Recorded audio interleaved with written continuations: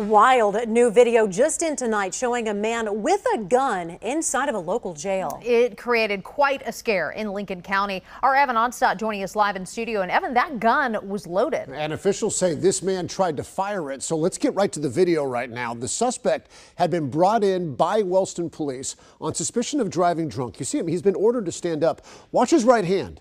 You can't see it. Officials say that he had pulled out a tiny gun from his front right pocket.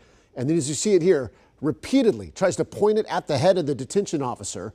Officials say that they believe that he pulled the trigger at least twice, but it did not fire. Now, that second officer who just walked in, now we have confirmed that is the Wellston police officer who brought the suspect in.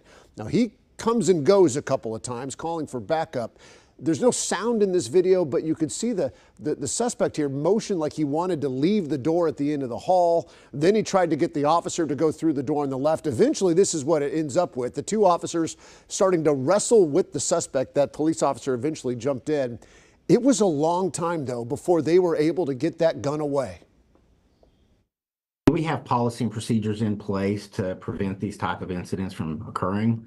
We're going to be doing a review board. It's set for next week for just a review board to see what we could have done different or to keep this from taking place again.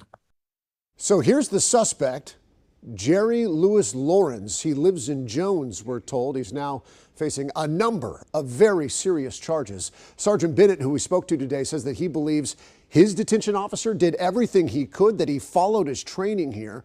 And he then referred us to the Wellston Police Department for questions on how the suspect was able to bring a loaded gun into the jail. He did tell us the Wellston police officer did not have his own weapon on him because by jail policy, they cannot bring guns into the jail. We did reach out to Wellston Police, by the way, this afternoon. We've not yet heard back. Obviously, guys, this is a story we will continue to follow.